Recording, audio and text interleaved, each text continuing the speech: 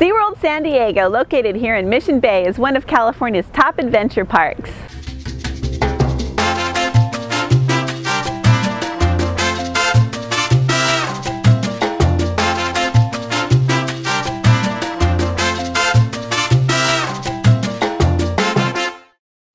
Hi, I'm Veronica Hill with California Travel Tips. Let's go meet some of SeaWorld's amazing marine animals while enjoying some of its lesser-known attractions.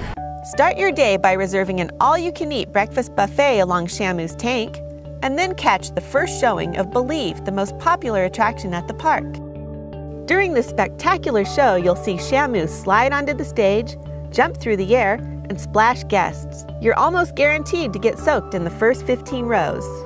Next, grab about $20 from the ATM outside Sky Tower and head over to Rocky Point Preserve, where you can lightly touch and feed the dolphins.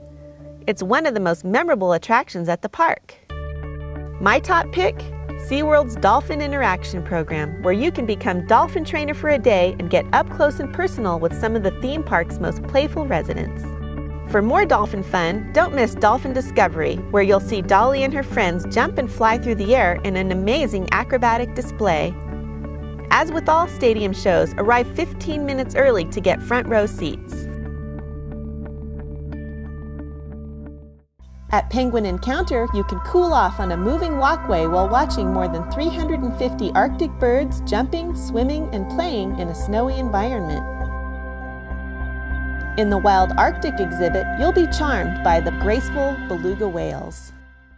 Another great draw is Shark Encounter, a dark maze of overwater and underwater viewing tanks filled with every type of shark imaginable.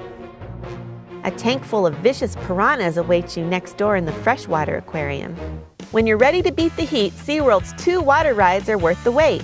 Drop down a 60-foot waterfall on Journey to Atlantis, or bounce down the river in a 9-person inner tube on Shipwreck Rapids. Kids will also enjoy the Clydesdale Hamlet, where you can explore the stables and meet the members of the Budweiser team. I hope you've enjoyed this quick tour of SeaWorld San Diego. If you want to beat the crowds, be sure to visit between mid-September and early March. For more California travel videos, advice, and tips, log on to CaliforniaTravelExpert.com.